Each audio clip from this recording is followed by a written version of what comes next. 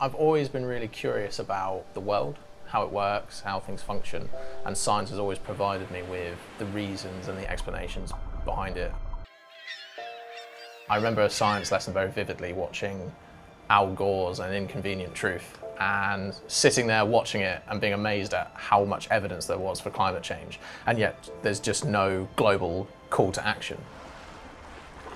One of the biggest problems we are facing in the human race right now is the climate catastrophe that is pending. So that's what drives me and allows me to really be dedicated to this field. If we're ever to actually achieve net zero, then we need innovative solutions to both convert or capture, use gases like carbon dioxide and create sustainable materials from that. But this is such a difficult process, right?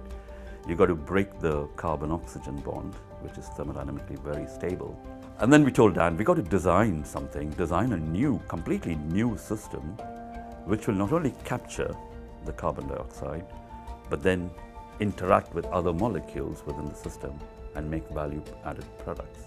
I started researching novel materials in order to carry out transformations with carbon dioxide, to be able to utilize carbon dioxide as a feedstock, because there are no scalable solutions currently to be able to do that.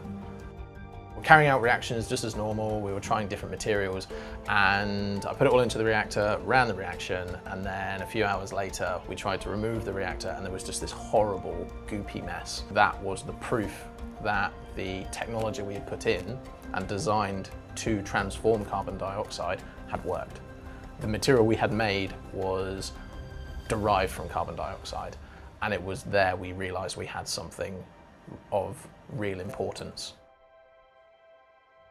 Till then, we'd never found a way to activate carbon dioxide. We was one of the first in the lab to find that methodology to do it, which is where we thought there's real value in a startup. There are no real big scalable solutions yet, and it makes you begin to wonder why that is.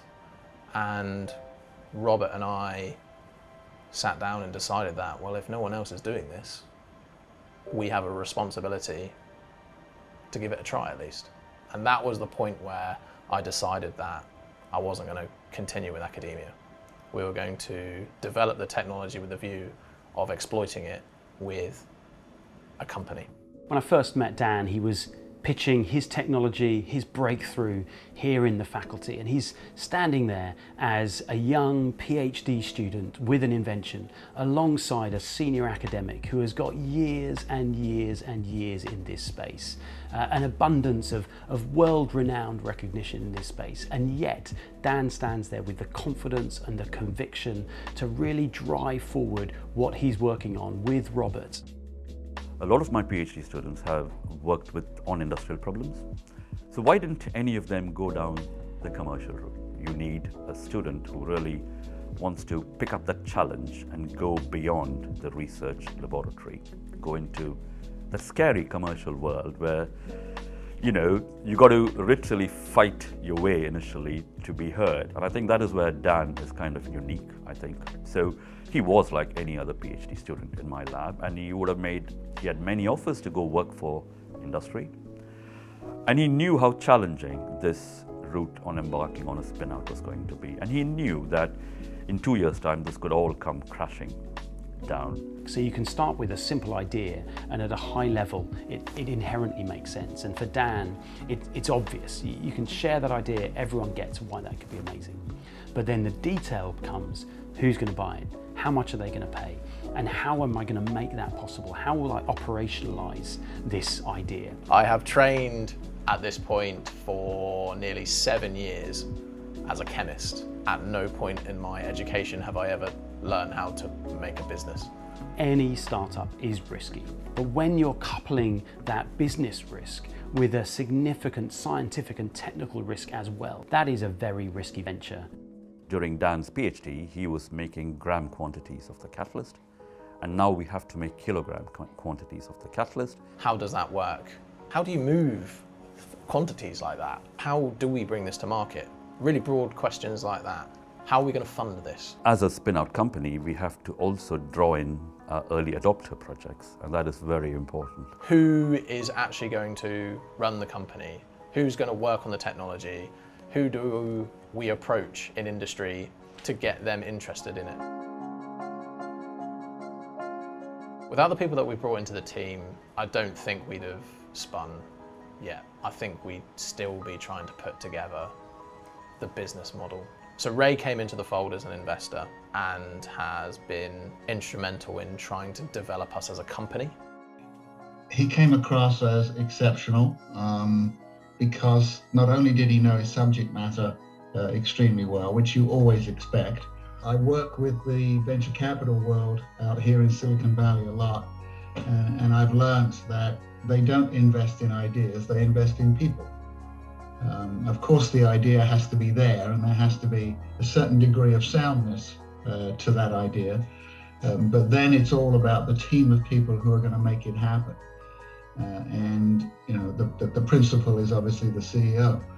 Will was one of the judges in our emerging tech competition. He asked me some very probing questions during the competition, and Will has come on board as our chairman.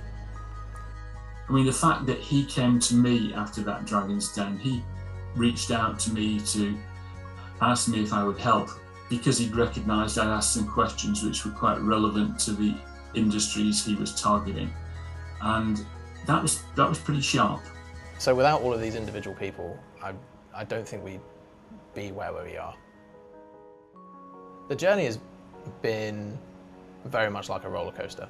It has its amazing ups, so we're winning the competitions, getting to chat to the chief exec of a big company you've been trying to hunt down on LinkedIn, to the lows where someone turns around and tells you that your technology isn't suitable for them. The beauty of the technology is the scope of product that we can make. We've designed a technology which can actually make loads of different products from CO2. So we're able to make the foams that go into your car seats. We can make the materials that go into your shoes. We make the things that go into furniture. We can even make the electrolytes that go into batteries. So I think there's a huge opportunity for ViridiCO2 as it grows its portfolio in the coming months and years. I think it's a really exciting future. The prospects for Dan are huge in this area, so he is working on a very important theme of decarbonisation, the net zero targets. They're quite steep, the targets, so we already have targets for 2030. So we have to be realistic. I think we've made a good start, and we are aware of the challenges. Everybody hits the barriers every so often. You think, oh, maybe I can't do this, maybe. But you need to have some support to get over the next hurdle, and there will always be hurdles. The reality is the majority of startups, particularly in high-risk technical fields, the majority hit some kind of insurmountable hurdle. For whatever reason, they hit some kind of problem.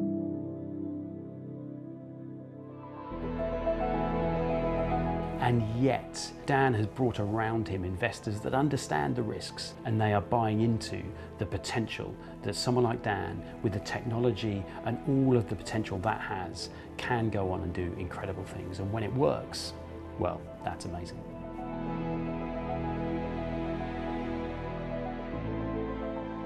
In 10 years' time, I want to see ViridiCO2 having a pivotal role in ensuring that we get towards net zero emission targets.